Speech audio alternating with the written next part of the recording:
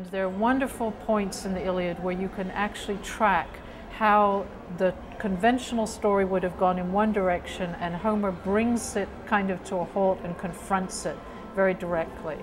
The most obvious example is when people come begging Achilles, the estranged warrior, to return to the cause.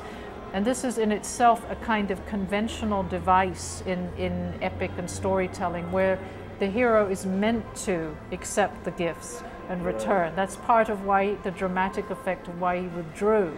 He's meant to withdraw in anger, be appeased, and return in triumph.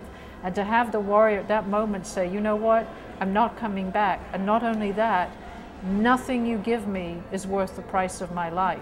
And it's revelatory, it's revolutionary as well as revelatory. I'd say the top thing, bar none, is that war is devastating. That contrary to what I think has come down in later time through academic channels, it is not glorious. It does not compensate a warrior for death. It is a costly enterprise that tends to blight the lives of everybody who comes within any kind of proximity to it.